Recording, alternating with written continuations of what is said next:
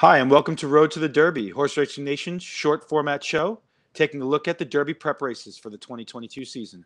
I'm Andrew Capone from Who's Got the Action, and my partner Caleb Knight from Taking a Stand. So we'll be looking at the LeComte Stakes at Fairgrounds, 1 1/16 on a mile on the longest stretch in racing. Caleb, who'd you like here? Hey, Andrew, it's exciting. We're into the time of the year where I really start to get excited for the Kentucky Derby Trail. So kicking off the LeComte, I ended up on a horse that probably isn't the most creative selection here. He's the second choice in the morning line, the number 5 horse, Epicenter. I really think this horse has the right run style for Fairgrounds. As you mentioned, this is the longest stretch in the country, but typically closers are up against it, going 2 turns at the Fairgrounds, or really any configuration on the Fairgrounds main track. So I think Epicenter has the right kind of run style here. He was ultra impressive last out in the Gunrunner Stakes, the local prep for the LeComte, where he sat just off the pace by Surfer Dude and then really just took over in the stretch and drew off like a horse that's going to relish every step of ground he can get. So I thought that was an incredibly impressive race here. He gets reunited with Joel Rosario from 2 back, so he already has some familiarity with the horse. You get Steve Asmussen at the Fairgrounds and in late January, and that's a pretty good combination here with the Derby prep horse. And I really think Epicenter is the horse to beat in this race, even more so than the morning line favorite, Papa Cap. What did you see here, Andrew?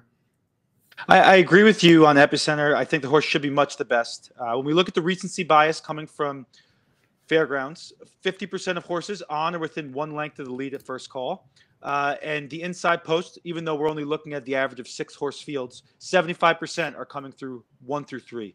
If we go a little further back and we look at the last 40 races, we're still seeing about 62.5% on or within 1 length of the lead at first call. So it's definitely on the dirt routes of Fairgrounds. It's who can get out there, who can get out in front and just keep running. There is a lot of pace in this race. It's definitely looking like there is a possibility for a meltdown. I don't see it. I agree with you 100% on Epicenter, but I will say I'm going to play looking at a long shot here as well. The number 1 horse, Surfer Dude. Surfer Dude runs with the bias perfectly. Horse should be out front. It's going to be on the inside, coming from the 1 post. My one fear here is definitely the distance. Can the horse get 1 1/16? Horse might be better at a mile. Maybe this is a little too long for the horse, but Surfer Dude's been training very well. Last work was with Big Scully, 3rd place finisher in the Louisiana Futurity. So definitely a horse here that's been working with better. And there's an opportunity for this horse, I think. If it get out there on the lead, has an opportunity to walk him around. If not, has raced Epicenter before. There's an opportunity for Epicenter to pass the horse and it could run underneath. I'm going to be using this horse multiple times in my exactas. I think you're going to get a very good price here, somewhere in the 18 to 20 to 1 range, and an opportunity to add value to that to a ticket with the number 5 Epicenter. Who did you like as your long shot? Yeah, I definitely agree with you about Surfer Dude. I think he's kind of sneaky in here, and we all know Dallas Stewart is known to sneak those bombs into big races. So I definitely wouldn't overlook him at all in this spot. My long shot is kind of going the other direction as I'm going to try to buck some of the recent bias trends here. Just looking at this race, as you mentioned earlier, it does feel like there's a lot of pace in here. There's probably 3 or 4 horses that want to be on or just off the lead. So there is a world out there where I think this pace gets pretty hot and contentious. And if it does, I think the most likely horse to benefit from that is the number 8, Call Me Midnight.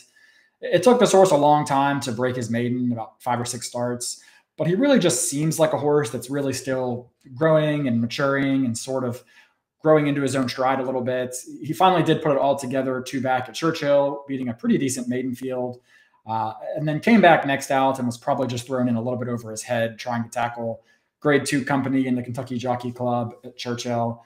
First time against winners is never easy, and he was extremely wide that day while chasing a pretty slow pace. So I'm not going to hold that start against him. You smile happy. He came back to after winning that race, and he's now one of your favorites for the Kentucky Derby and the futures pool. So I'm not going to really be too embarrassed by his effort there at all. I think that he's going to be a little more mature out of that effort, and he will need a little bit of help up front to set up some of his late kick, but I do think the pace is there to set him up, and he does get reunited with James Graham, who was on board for the lone win. So I think Call Me Midnight is a horse that may be a little more likely to run underneath than to outright win, but I think he's a good horse to include on your vertical tickets at the very least.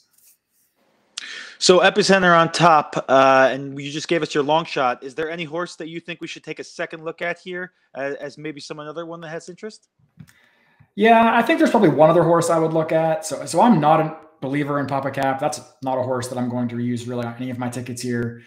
Cyberknife's another one that I think is going to take a beating at the windows. It doesn't do much for me. So I'm actually going to give a second glance to the number 7 Blue Kentucky.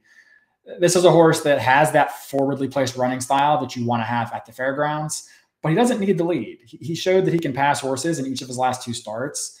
And the big question is the distance here. He tried a mile 3 starts ago and didn't run particularly well, but I'm not really going to say he can't get the distance based off of one race. He was really wide across a 4 and 5-way speed duel that day. So I think he moved a little bit too early into a hot pace and kind of paid the price.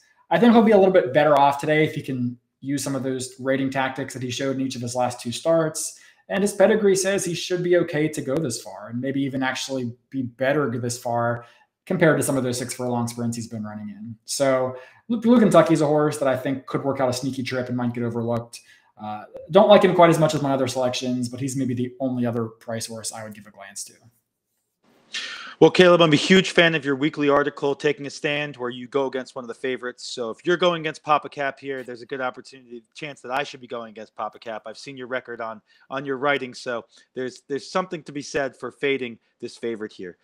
1 1/16 of the mile, race number 14 at the fairgrounds this weekend. Hopefully the trees don't get in the way too much so we can get a good view of the horses. And we'll be back next week with another episode of Road to the Derby. We'll be looking at the next upcoming Derby prep races.